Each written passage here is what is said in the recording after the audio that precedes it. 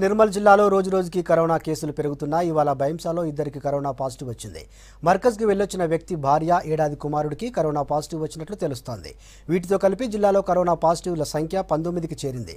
నిర్మల్ జిల్లాలో తాజా పరిస్థితిని ప్రేమ్సాగర్ అందిస్తారు. రోజు రోజు పెరుగుతున్న కరోనా పాజిటివ్ కేసులతో ఒక్కసారిగా జనం భయభ్రాంతులకు గురవుతున్నారు. తాజాగా ఈ రోజు 2 కరోనా పాజిటివ్ కేసులు నమోదైనాయి. బైంసాకు సంబంధించిన ఇద్దరు వ్యక్తులకి పాజిటివ్ నమోదైనట్లు జిల్లా యంత్రాంగం స్పష్టం చేసింది. మొత్తంగా ఈ రోజు వరకు నిర్మల్ జిల్లాలో 19 కరోనా పాజిటివ్ కేసులు నమోదైనాయి.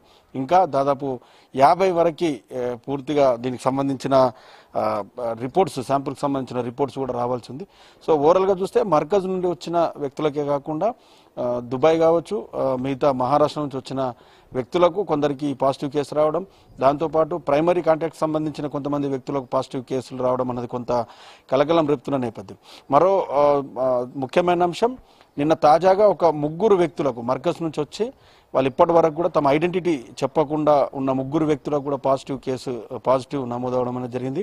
ఒక్కసారిగా ఈ 3కి పాజిటివ్ రావడంతో జిల్లా యంత్రాంగంతో పాటు ప్రజలంతా కూడా భయభ్రాంతులకు గురవుతున్నారు. ఈ 3 వ్యక్తులు పూర్తిగా జిల్లాలో జనజీవనంలోనే ఉంటూ ప్రజలతో మమేకమై ఉండి వాళ్ళు ఎలాంటి తమ ఐడెంటిటీని మర్కజ్ నుంచి వచ్చిన, ఢిల్లీ నుంచి వచ్చామని చెప్పి ఎక్కడ కూడా చెప్పని పరిస్థితి కనిపిస్తుంది. స్థానికులు కొంత సమాచారం మేరకు అధికారులు వాళ్ళ శాంపుల్స్ని మొన్న 9వ తేదీ నాడు కలెక్ట్ చేశారు. 10వ తేదీ రోజు ల్యాబ్కి పంపగా తాజాగా నిన్న అధికారులు ఏదైతే 3 పాజిటివ్ కేసులు అనౌన్స్ చేశారో ఆ ముగ్గురికి కూడా పాజిటివ్ నమోదైనాయి. అందులో ఒక వ్యక్తి పూర్తిగా జిల్లా స్థాయి అధికారులతో దాదాపు ఒక వారం 10 రోజుల పాటు తిరిగారని చెప్పి తెలుస్తుంది. ఎందుకంటే ఈ మర్కజ్ నుంచి ఎవరెవరైతే వచ్చినారో వాళ్ళని ఐడెంటిటీ చేయడానికి ఒక మత పెద్దగా ఆయనని వెంటేసుకొని జిల్లాధికారులు కూడా తిరిగినట్టు మనకు సమాచారం అందుతుంది.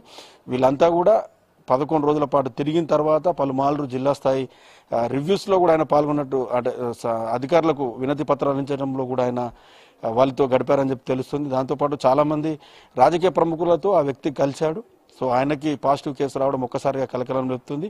సో మొత్తంగా ఈ ఎపిసోడ్లో దాదాపు ఒక 45 మందికి, నిన్న అంతకుముందు ఒక 120 మంది, అంటే దాదాపు ఒక 130 శాంపుల్స్ తాజాగా మళ్ళీ తీసుకోవాల్సి వచ్చింది. ఎందుకంటే ఒక రకంగా పెద్ద ఎత్తున తెలంగాణలో మర్కజ్ నుంచి వచ్చిన వాళ్ళతో పాజిటివ్ కేసులు ఒకవైపు నమోదవుతూ ఉంటే ఎంత నిర్లక్ష్యంగా వ్యవహరిస్తూ ఆ వ్యక్తి కేవలం హోమ్ క్వారంటైన్ అన్న ఉండకుండా, టెస్టులు చేయించుకోకుండా డైరెక్ట్గా జిల్లా స్థాయి అధికారులకు వెళ్ళి రిప్రజెంటేషన్ ఇవ్వడం, మర్కజ్ నుంచి వచ్చిన వాళ్ళ కోసం ఆయన స్వయంగా వెతకడం అంటే దాని అంశాన్ని కొంత కలవర పెడుతున్న నేపథ్యం సోషల్ మీడియాలో ఒక రకమైన వైరల్ కూడా జరుగుతుంది. ఆ నోట ఈ నోట జనాలంతా కూడా ఇదే చర్చ జరుగుతుంది ప్రస్తుతం. ఎవరికైతే ఆయన డైరెక్ట్గా ఆయన కాంటాక్ట్ అయ్యాడో, ఎవరెవరి వద్దకు వెళ్ళాడో వాళ్ళందరూ కూడా క్వారంటైన్కి వెళ్ళాలి, వారంతా కూడా ఖచ్చితంగా టెస్టులు చేయించుకోవాలన్న ఒక డిమాండ్ మాత్రం నిర్మల్ జిల్లా వ్యాప్తంగా వ్యక్తమవుతున్న నేపథ్యం.